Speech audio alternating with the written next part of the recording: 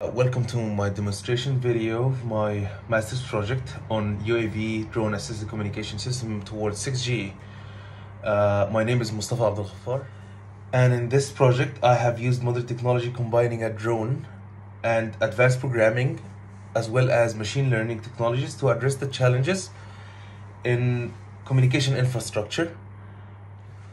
I started this project by trying to connect the drone to the laptop to take advantage of all of the drone's features through the laptop and to have full control over the drone through the laptop as well. So I could then try to process the video and apply any of the technologies out there, which I did. For those who don't know, DJI Tello drone, it usually comes with a mobile application to control it. I haven't had the chance to use it because I was too focused on trying to take control over the drone from the laptop. I have developed two codes, one of them in Go programming language and the other in Python. The Go programming language code was used to first connect the drone to the laptop. Second, using one of the OpenCV libraries integrated in Go programming language itself. It's called GoCV. I managed to encode and decode the video from the drone and decode the video to the laptop to show on the screen. I have also managed to take full control over the drone's movements and features and special moves. For instance, flip to the right, left, forward and backward.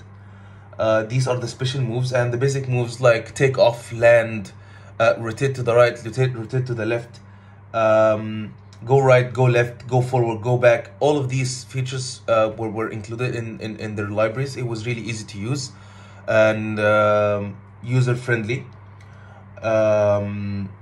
So yeah, I fully controlled the drone over from the laptop, and it was all done on the first code I mentioned, which is the Go programming language.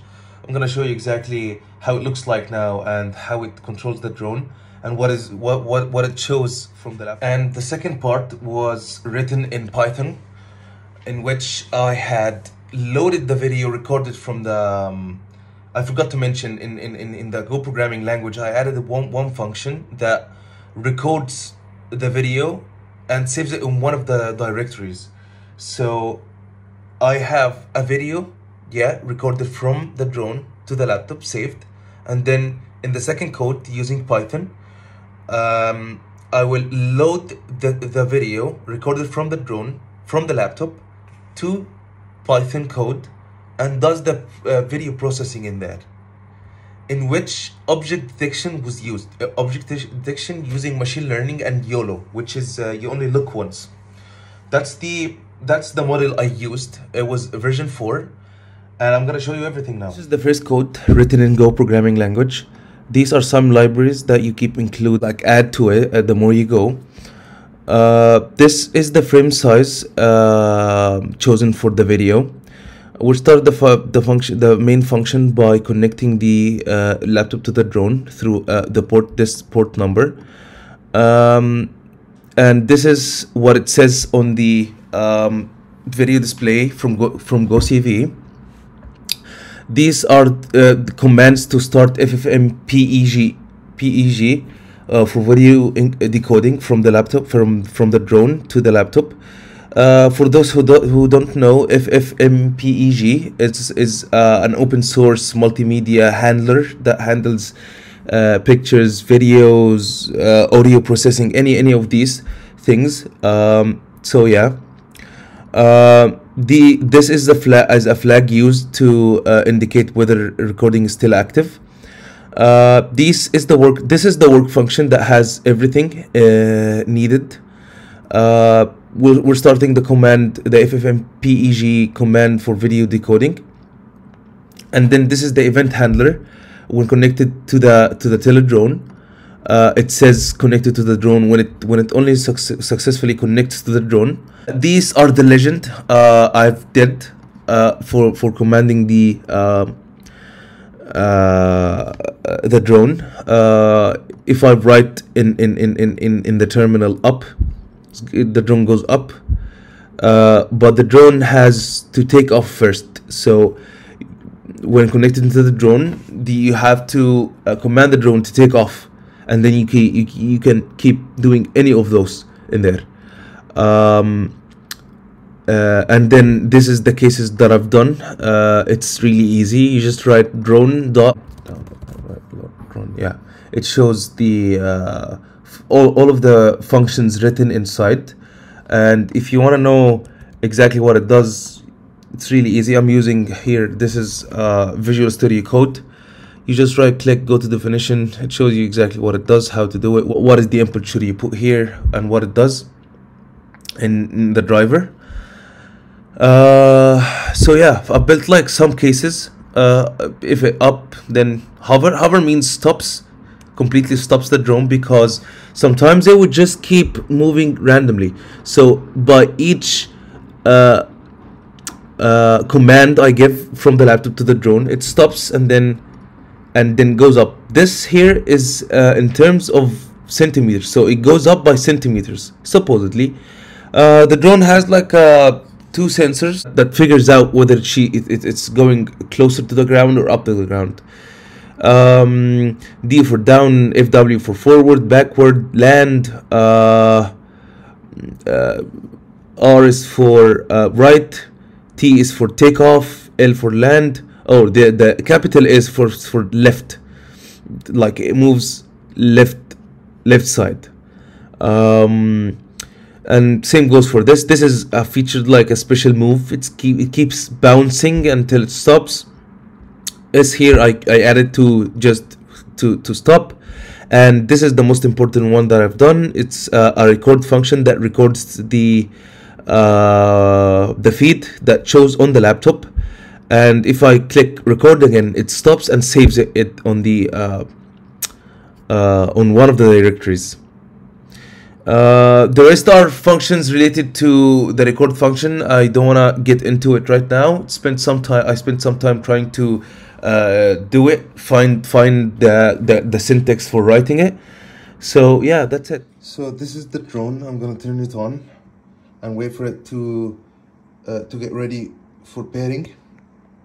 Yeah, and then we have to connect from the laptop, as you can see, to Tello. Now it's connected. We're gonna write to go run dot, then click enter. We did that now. It shows what the drone sees right now. I put it to the ground, and then we're just gonna give it a command, T for takeoff. There you go. As you can see,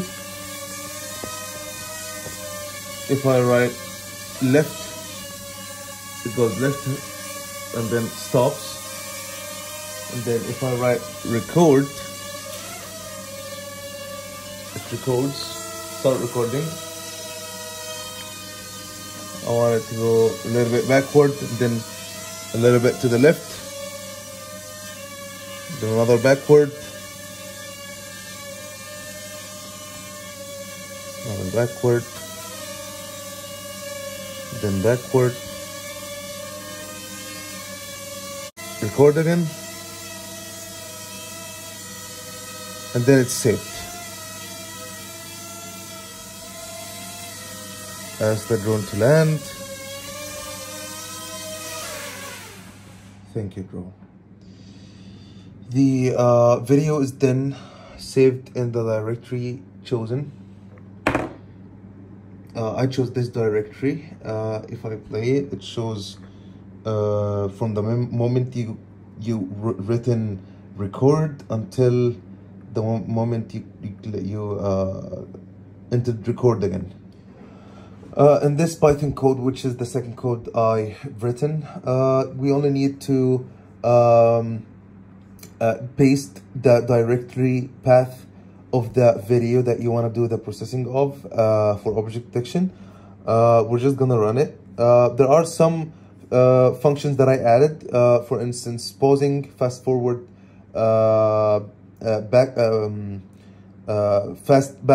backward, yeah, stuff like that to pause, fast forward the video,